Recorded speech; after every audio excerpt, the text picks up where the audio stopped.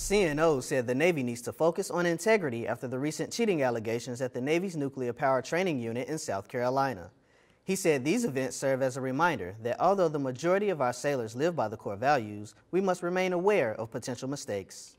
Honor, courage, and commitment. Integrity is the foundation of what we're about.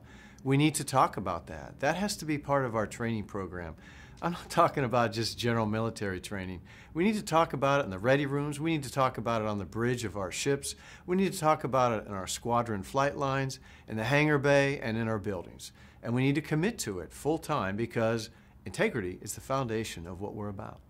CNO said he expects today's sailors, junior or senior, to uphold strong core values and set the example. From the Defense Media Activity, I'm Petty Officer Tyrell Morris.